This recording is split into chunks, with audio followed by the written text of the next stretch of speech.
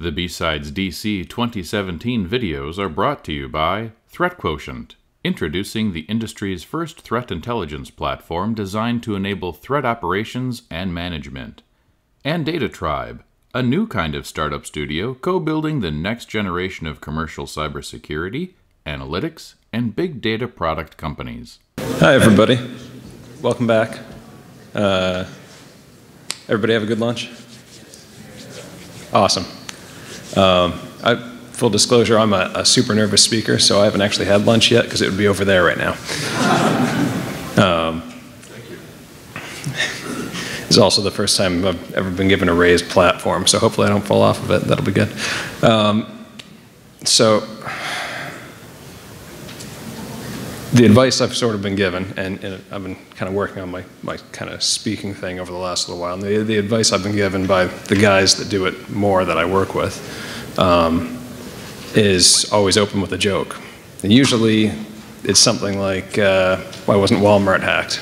Because it's not a target, right?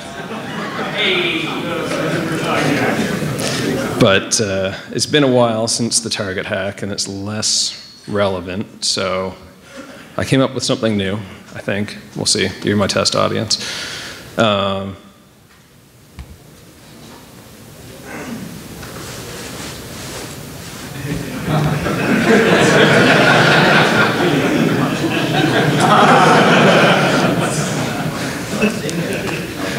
So, directly from their privacy policy, and that was there as of at least yesterday still, so I didn't check today.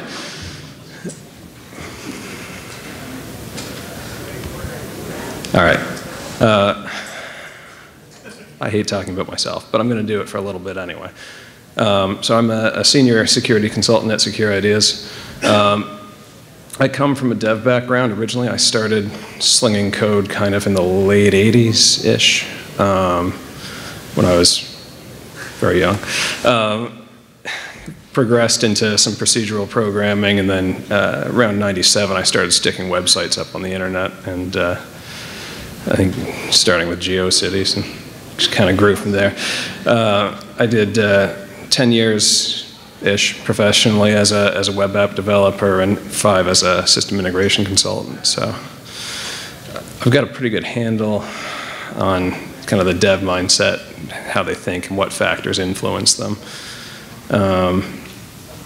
I've got a kind of reputation among my peers for, I don't know, dangerous isn't really the right word, more playful, but for kind of weaving my cross-site scripting payloads into the applications that have the injection flaws rather than breaking the application. And by coming at it that way, you can do some really kind of fun and interesting stuff, like hijacking their AJAX methods so that everything works as usual, but I also get a copy of the requests and responses on my server, that sort of thing. One of my favorite parts of my job, well, first of all, what do I do? Most of what I do is, well, most of what I do is penetration testing and writing the reports for the penetration tests. So there's a good part and a bad part, obviously, right there. Nobody likes reports. In terms of what I test, it's kind of everything. I do a lot of applications because of my background, but I also do internal, external networks, along with the rest of my team. We're a small consultancy, so everybody has to do some of everything, and everybody's expected to develop that generalist skill set. Now, as a developer, I was kind of a generalist anyway, because although I often had full stack responsibilities, I also hopped back and forth between .NET and Java. I didn't really take a side. And that's probably where some of the JavaScript came from. It was the constant and all of that. Now, while I don't like writing the pen test reports, because nobody does, it's not the fun part of the job, but it is the deliverable. What I do like is looking at the different flaws and seeing, well, how can these fit together to augment each other, right? What sort of unique opportunities can I create by using not one flaw, but 2 or 3 or 4 combined? I've got my, I'll we'll move on to the actual topic really soon. I've got my Twitter and email up there, and feel free to take out your phone, take a picture. I don't know, you could follow me if you want.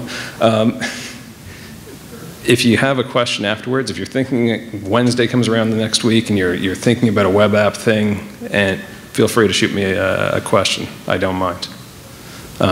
And same, you can send me a direct message on Twitter.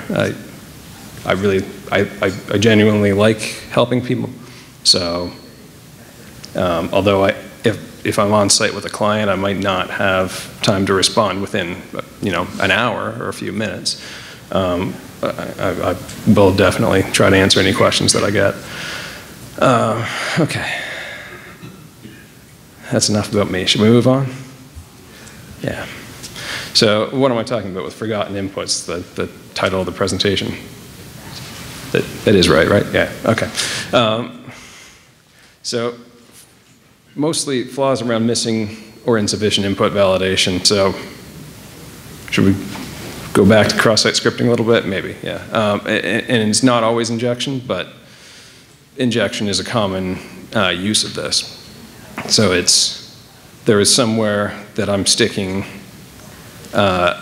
some sort of input, usually in a request, that then gets executed in terms of JavaScript event on the page or just a direct script injection. Is that dangerous? Well, people debate that a little bit. I would say definitely a resounding yes. Examples of the things I can do with it, potentially steal sessions, steal data that's going in and being exchanged with the server, which it's more likely to be kind of in a persistent state, even if it's not stored in the database. Now my script, if I've executed it on a single page app, until somebody navigates away, that's, the damage is done. I could fake a session timeout and convince you to log back in on a form that looks like the right one and is actually hosted on the right domain, but sends credentials to me and then shows you your app back, just like you logged back in. I could prompt you to install a browser plugin. Now, to be fair, if it's in the Chrome Web Store, there is a degree of code review on that. But I could probably also social engineer somebody into turning on developer mode and installing a plugin unsafely. I mean, if you look at Facebook right now, well, not right now, but today, at any point, you go to Facebook, pop open the developer tools in your browser. If you don't know where they are, find them, because it's good to know where they are. Pop them open while you're on Facebook, you get a big warning because people were successfully convinced to pop open the developer tools and copy and paste a cross-site scripting payload, I guess, kind of, into their own browser. They're attacking themselves, basically. So it was a big enough issue that they had to put a great big warning in there on Facebook. They actually have big red letters. Don't paste stuff in here if you don't know what you're doing. So this is where, yeah, it's important to safeguard anything that is user input. And developers, they're not dumb. Do I have any developers in the room? I'm not going to insult you anyway. I got a few, not a small number. They're not dumb. If it's supposed to be user input, they will almost always safeguard it pretty well on newer applications. Some of the legacy ones, not so much. What they, in my experience, and on a large scale, what they're not good at, a lot of them are not trained in security at all, or security issues. They're just, I did work with trading systems that were doing, hundreds of millions of dollars in transactions a day, maybe billions in some cases. Never had secure coding training provided. I had anti-money laundering training provided all the time, but not anything about dealing with code flaws. And so sometimes there are gaps in knowledge that cause mistakes, but that's not really what we're focused on with this talk. Mainly what I'm focused on is the sort of stuff that just gets overlooked, and a lot of that is down to deadline pressure, that sort of need to push things forward to get it within the sprint or hit a certain milestone in a waterfall project, if anybody does those anymore. And I mean, that causes things to not be as thorough as they could be. And even if you have a dedicated QA department, there are certain things that they usually don't test. They're not trained to look for them. So for the most part, it's stuff that is not the fields on the form. You know those are user input for sure. The values, in a lot of cases, that you're setting in code somewhere, you're not expecting the user to touch, or rather the developer is. It's funny, I actually have a lot more developers in this room. The last time I did a version of this talk, it was aimed at developers specifically, and I had like 2 developers in a room this size. Anyway, yeah, so stuff, yeah, hidden fields, for example, the HTML inputs that are type hidden. They're not there for the user, but the user has access to them, and either through playing with them in the dev tools in the browser, maybe running script on the console, or using the man-in-the-middle proxy if you're doing a pen test usually. Those can be manipulated. So they're not actually necessarily safe, but often the validation on them can be forgotten. Parameters in the URL, and that's not limited to the query string, and we'll talk about some of the other types of parameters that can be in the URL, kind of, that's sort of the first thing up. But that's an example of, well, it's an area where there are a variety of things the user has some control over. The last one actually is often kind of inputs, but not. User-selected values where perceived limitations exist is a broad term that I used for it. But so you get something like a select list, right? You're either picking an item from a list or a drop-down. And you're presented a list of human-friendly values, and behind that there are a list of IDs kind of attached as well, the actual values that get sent when the form gets submitted. A lot of times people don't think with their applications about making sure, they'll test in some cases that I was expecting a state, let's make sure it's one of my states sometimes. But if they forget that, they've probably also forgotten, well, somebody just changed the value to an injection of some kind and is attempting an injection. File names are another one. And file names are, on this list, probably the highest success percentage. If I have a place where I can upload a file in an application and it gets displayed to, I mean, from the standpoint of an attack perspective, probably another user would be more relevant. I would say certainly greater than 50% of the time there's an injection flaw there, using some really creative file names. So that's actually going to be probably my last example, because I think it's my favorite one to finish on. But let's move ahead into the address bar and move from there. Before I get to that, so I worked a project at one point. It was an integration project. I came into it late, so a lot of the development was done, but I was doing a lot of performance testing. And this is about to become relevant to the next slide, but not really to the topic, but it's a fun one to talk about. This was in a bank, big, kludgy, kind of conservative organization. They're important, but they're not agile.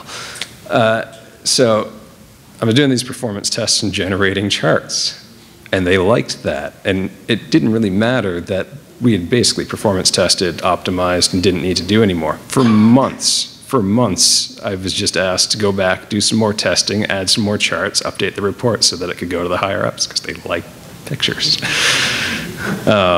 So I included some pictures today. There's no, it's an arbitrary division that I kind of made up in my head. There's no statistic statistical support for this. But what do you call that?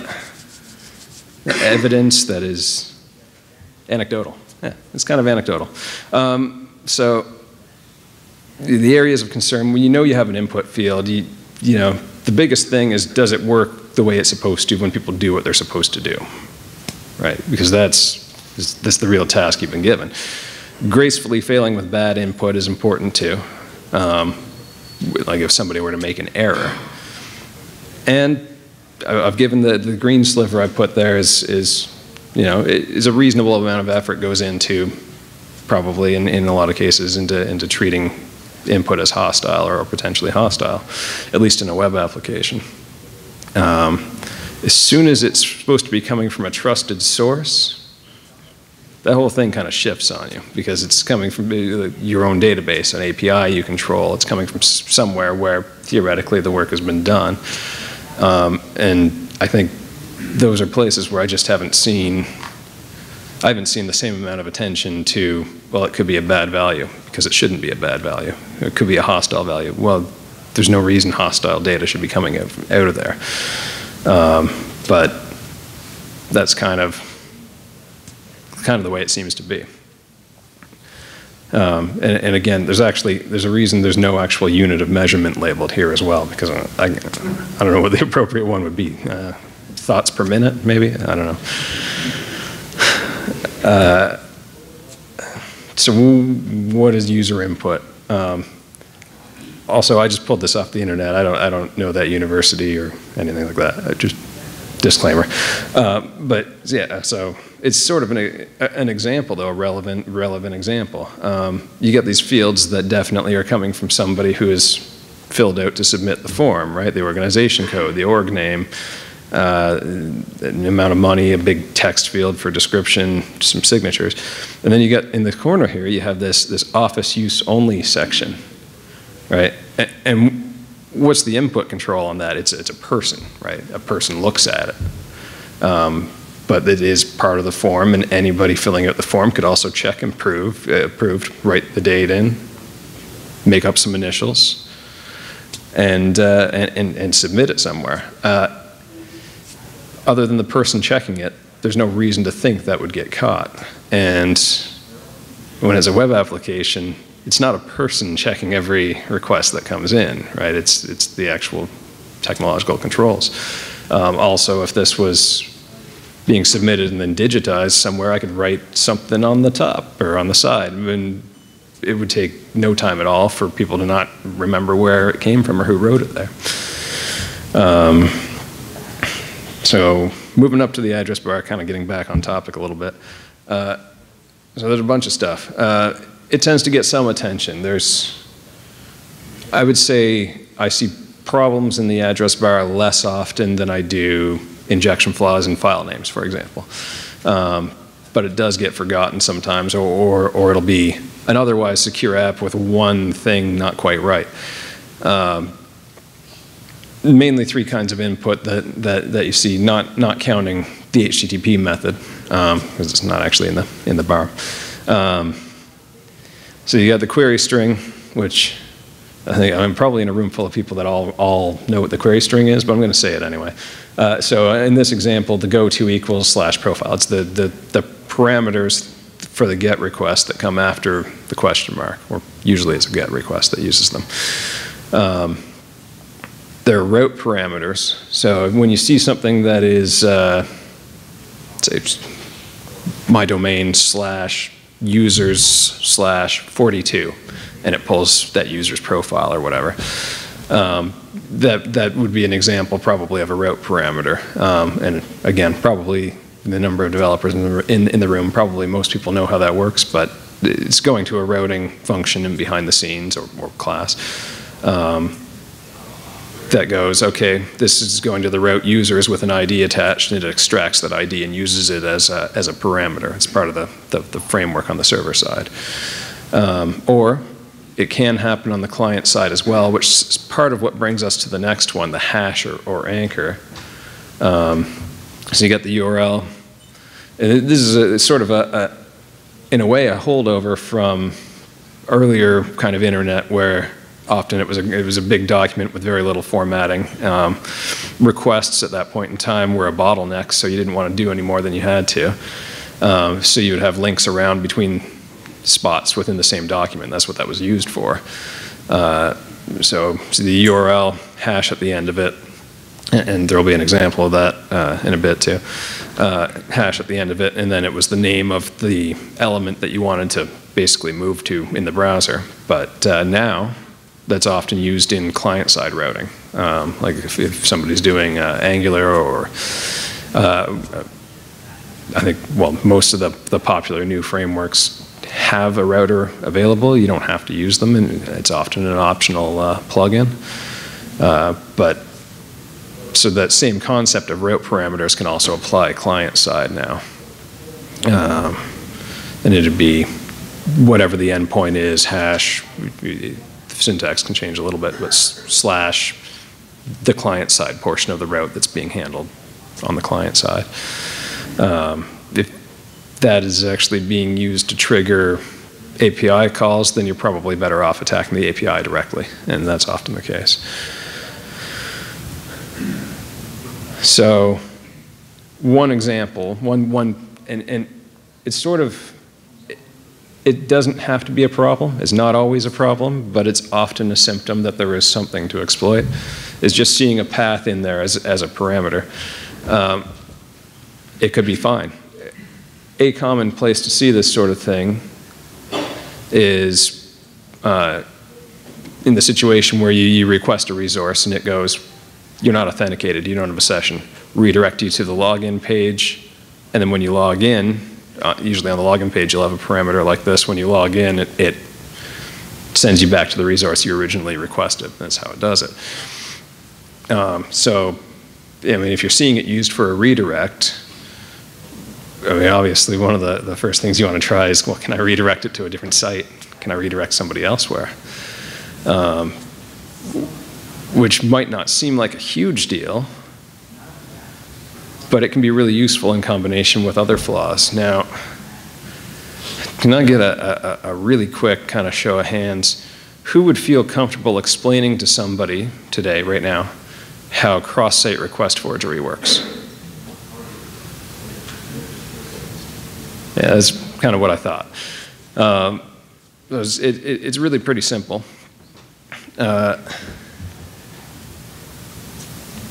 If you are logged into, I'm going to pick on Facebook for no particular reason. As far as I know, they don't have such a flaw. But I'm going to pick on Facebook. You log into Facebook. They, as far as I can remember, they're still cookie-based sessions. They give you a cookie. Okay, cool. You go over to my tab, open the link that I sent you. It takes you to a page that I set up on my own server.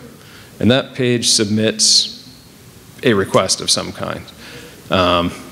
You're not probably thinking like Ajax in this case because there are more controls around that, but a simple post to your site. Your browser attaches your cookie to that, sends it off to Facebook where I posted it. And if that's a status update request, then it's basically using your credentials to do a status update because that cookie was included. It was never shown to me, but it was still sent from your browser. So going back to the URL thing, I need you to be logged into your site, to this application that's vulnerable to cross-site request forgery for it to work. Well, a way I can do that, if this sort of flaw is present, is to send you a link that goes to your login page with this parameter specified as pointing to my page. You'll go to the site you know and trust. You'll be presented with a login page. You'll log in. It will redirect to my page. This is if it's an open redirect, which is a flaw. You'll arrive at my page with a brand new session on your vulnerable app, which I could then exploit with cross-site request forgery. Another and particularly interesting one I saw on a test probably 6 months ago was it wasn't doing anything in my browser that I could see. But there was a URL up there, and it didn't seem to reject the absolute paths with the full protocol and domain. So I directed it at a site that I controlled. And I got a request on that server. And I got a JSON parsing response in the application. It was specifying an API to call.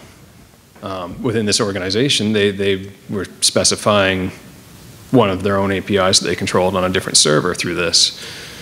But as an attacker, I could specify my own server, and then the API call was coming to me instead of them. Now, that doesn't give me anything. That doesn't give me any data. What it does do, if I had, and in this case I did, if there are detailed enough error messages that you can figure out what structure it was looking for, is you basically, I built up a JSON file that was what I was pointing at, hard-coded response, which then introduced my input into a context that was supposed to be coming from their API. So as far as their app was concerned, it was trustworthy. It was getting around safeguards, right? Because they trust data coming from their API. Reflection is another thing to always check for when there's really any kind of input. So just quickly, reflection, basically, if I put it in there, does it get written into the document body somewhere? Because if it does, and it gets done in an unsafe way, and that's a critical part of it, usually we're talking about concatenation. That's the most kind of common unsafe way, but often when you see something injecting through inner HTML, the .inner HTML method on a DOM object, that's potentially subject to it. So does it get reflected? Does it get written into the document body? Could I potentially use it to write my own stuff into the document body? Security controls for this, and I think it's important to talk about the security controls. Part of it's, if I'm working with somebody, I want to be able to not just break their stuff, but tell them how to change it. But also, if I'm working on an attack, I need to be able to recognize whether their controls look like they're implemented right. And that can save me a lot of time not banging on something that I can tell is definitely implemented right. In some cases, maybe they've gone and done something a little bit. They've tried to be too clever. Sometimes that happens. I know I was guilty of it as a developer too. Tried to be too clever, did something different, and there's a flaw in the implementation that can be exploited as well. There's one more case that I've seen that was interesting with a URL in the URL or a path in the URL. And this is in an open source product, LifeRay Portal, Community Edition.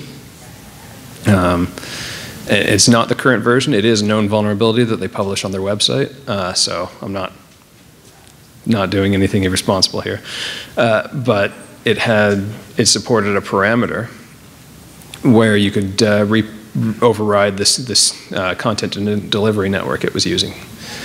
By supplying a URL, all of a sudden the static asset requests for the JavaScript and CSS all get pointed at whatever host you specified, which basically is site-wide cross-site scripting, right? Because you download all the scripts they're supposed to have, edit them how you want to, stick them up on your content and delivery network on your server, point it at that.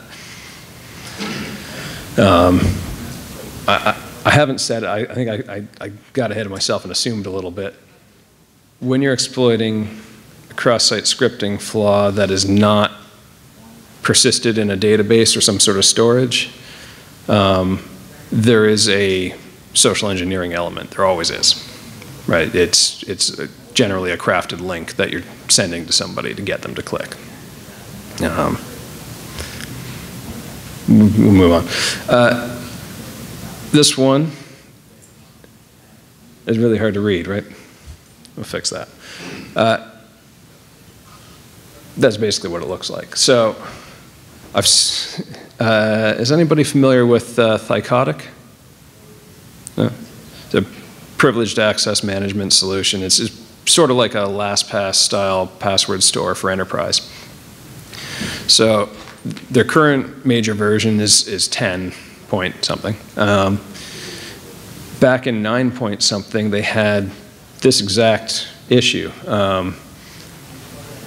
They had a structure, an encoded structure in the URL on some of the pages. This is a security company, mind you. I mean, it was essentially it was intended to be a JSON object, but I didn't actually pick apart their client-side code to find out how they were doing it wrong, but the effect is as if they were passing it into an eval function. And the important distinction there is when you use the JSON object in your browser's API, do JSON.parse. If somebody tries to include a function in the object, that'll throw a parse exception. It won't get executed. If you take the same thing, a string representation of the same object, and pass it into eval, that function gets created. So that is an example of unsafe deserialization. Now I have I should say, there are a few live demos. I kind of wanted to have live demos for everything, but some of them don't really look as good as the canned ones, to be honest. For the file one at the end, I definitely have a live demo. You're going to like that one. So unsafe deserialization. So first of all, this is effectively what was happening. And it's not the only place I've seen that flaw. It's just a particularly noteworthy place to see that flaw. So this is straight out of the browser's console, probably Chrome. I don't know. I've changed browsers a few times or use all of them. So decode URI there, change it to a string representation. And then I used this eval station that assigned it to something. And evaled it, and you can see the object got created, and it's an array with objects that have names and types, right? Like you might use if you were dynamically defining a table structure or something.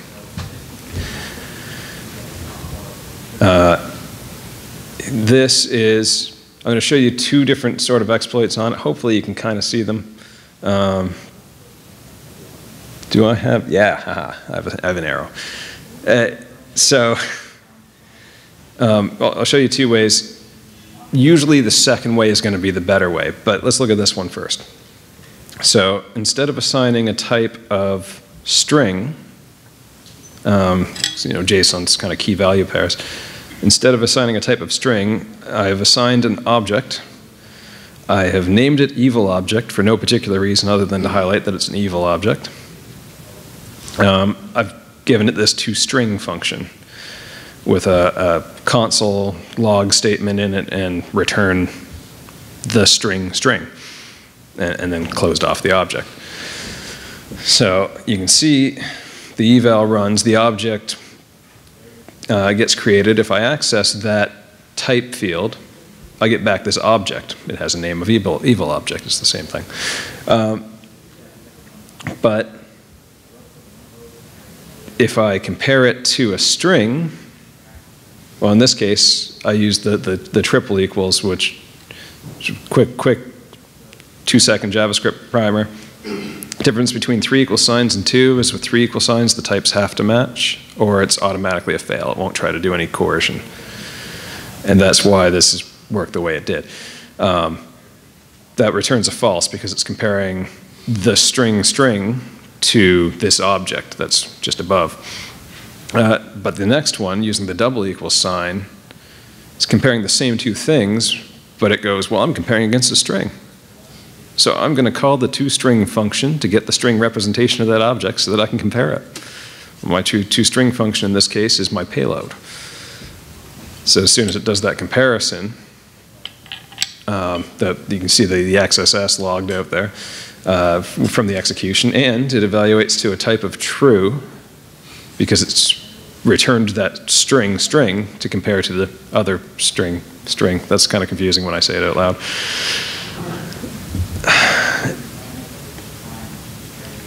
The case where you might favor this over the next one is probably when you're actually trying to delay execution. But if you want to execute right away, you've got another option, and a pretty good one. The syntax, I'll draw your attention to it, but essentially JavaScript has a self-executing anonymous function syntax, is I guess sort of the technical term for it. It's usually used for closures. In this case, you see it's got the same function as before, but it's actually what I've assigned to the type. The type part's kind of cut off a little bit, but trust me, it is. So what I've done is I've wrapped that function in another set of parentheses and then followed it with this additional set of parentheses. And that means when that function is defined, it is also called right away.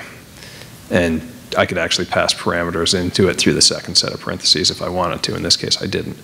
So as soon as the eval happens, and it needs to get assigned to that type, I guess property, that execution happens, that string value gets returned. That's what actually gets assigned to the type. And you can see down here when the object's expanded, that's it right there. So if I know what value was supposed to go in there, I can make sure that value still goes in there. It's just goes in there after my code gets executed.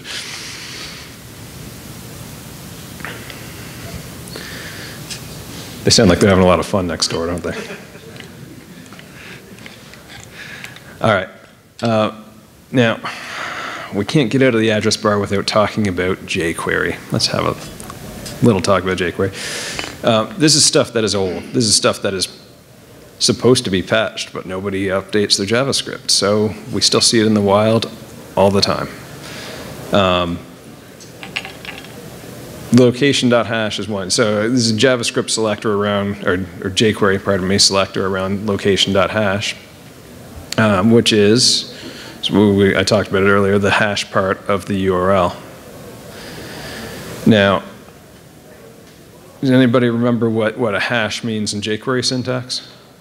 jQuery selector syntax? Look for the ID. For by the ID, that's right. So, yeah, it's using that selector to select the element by IDs is how that would be intended to be used. And cases where I've seen that done are like there's a jQuery plugin for doing a tabbed interface where you can link to specific tabs. And so it uses the hash to specify which tab to display. But there was a flaw, and this was in the 1 dot series. It was up until 1.6.2, which is like I want to say 2010. It wasn't recent. It's just still out there. But this bit of HTML would end up getting created in the document when it runs. It's just a mishandling of input. The funny thing about it is, yes, it was patched in 1.6.3, but anybody using jQuery migrate in production has potentially reintroduced the flaw. It's a matter of opinion, but I would say use jQuery migrate to update your jQuery. Don't leave it running in production. It's sort of a shim, but there's a development version of it. This is kind of random background, I guess.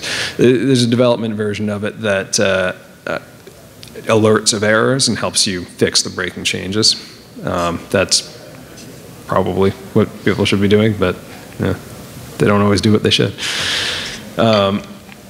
That's the one that is most likely to be a address bar related thing, but if I'm going to mention jQuery flaws, I should mention the other two big ones, which are, in a few versions beyond that, there was the one with the class selector. So any case where it was concatenating some kind of user-controlled input with a dot at the front to select elements of a particular class. And it's basically the same kind of thing. You put in a space, you put in an HTML element, it creates the HTML element. Anybody who's been hanging around OWASP looking at the cross-site scripting list, by the way, is going to recognize that payload because it's an RSnake classic. You can also, by the way, omit the quotation marks completely if you want to do an alert with a number on that one, but I like this better. The other thing that was going for a while, and into several of the 2.jQuery versions as well, which does not mean it's in the newest 1.jQuery versions. It's confusing a little bit that way. So the get shortcut for doing an asynchronous HTTP get, if it had a content type of text JavaScript, it would get executed right away.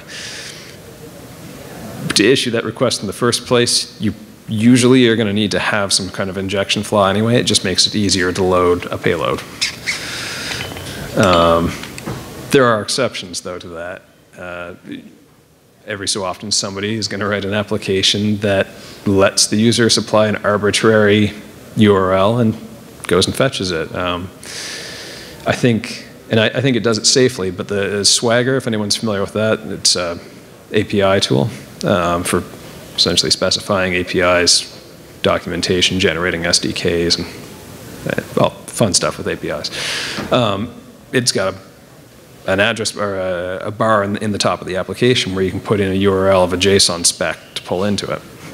Now, as far as any version of it that I've seen, it's not vulnerable to this kind of flaw, but it is an example of that kind of use of being able to take an arbitrary URL. Okay. Hidden inputs. We're going to have to pick up the pace here a little bit. Hidden inputs. So hidden inputs, yes, we talked about them. They don't get enough attention. There's one thing that is especially interesting about them. Usually they're set on the server if there's any kind of server-side templating or inlining with something like PHP or classic ASP. But sometimes it also gets reflected from somewhere, or the JavaScript pulls from a get parameter and stuffs it into the value attribute. So looking at this one, considering this, we have a login form. It's got a post. It's got username, password. There's a hidden at the top there that I've said is injectable. I just arbitrarily made that up. There's some way of injecting in that. Now, obviously, we could inject a script. If it's injectable, we could break context and inject a script like usual. But let's pretend for a second that they're using a content security policy. So I can't get script execution. What are my other options here? Anybody see it?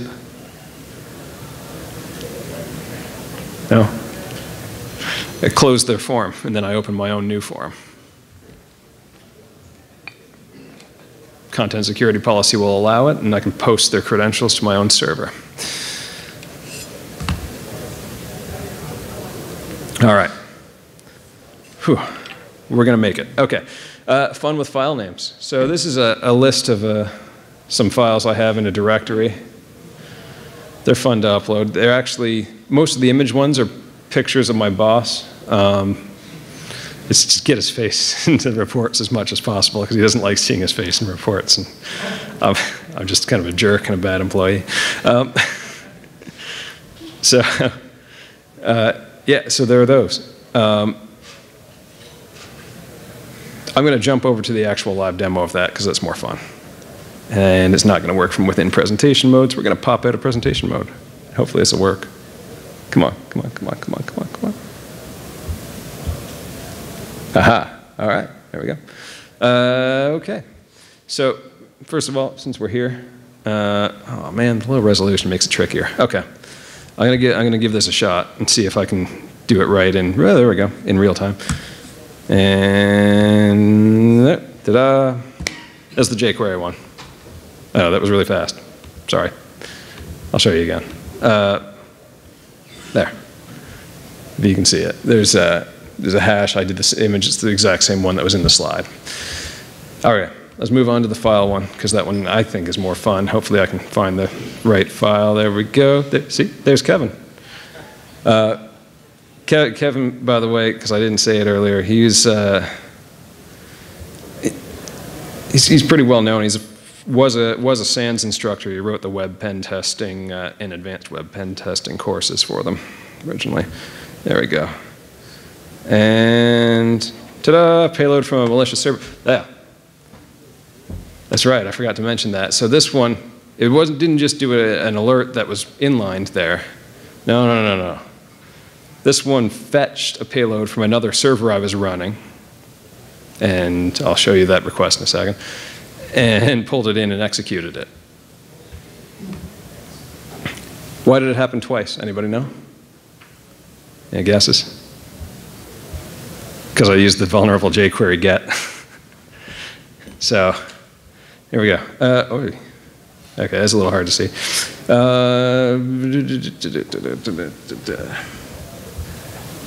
You can see it's kind of, the rendering's a little messed up, but if you can see the bottom window, there's a great big touch command. My cursor's at the end of it, and the rest of the stuff is kind of an artifact.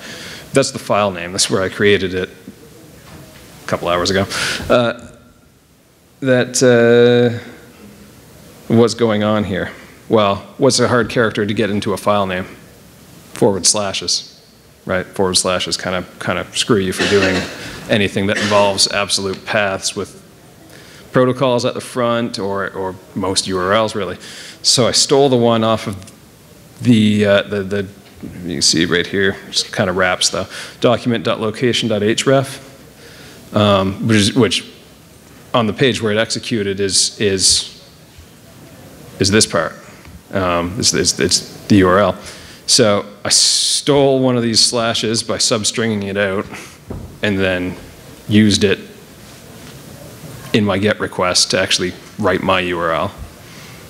And you can see it's got, well, 1415. Here is the GET request coming into the server. Now, it is running on a port on localhost. It's localhost 8887. As long as the CORS policy is set, there's no reason you can't do this across servers, across different hosts. I just did not want to rely on an internet connection in a conference center at a hacker conference, because that's a bad idea. So that is then my last kind of example. Really? Don't try to connect to the server. That sucks. All right. Oh, come on. I'm gonna get grumpy now. There we go. Haha. There we go. So we got like 3 minutes, but I'll be around afterwards. I'm going to be floating around. I'll actually probably be in here for the next talk, but then I'll be around after that. In a black t-shirt. I won't be wearing the same shirt. So look for a black t-shirt with a red circle with a devil in it. You can always ask me questions then, but we do have a couple of minutes if anybody has a question now. I never get, yeah. All right. I don't get a lot of questions. Thank you.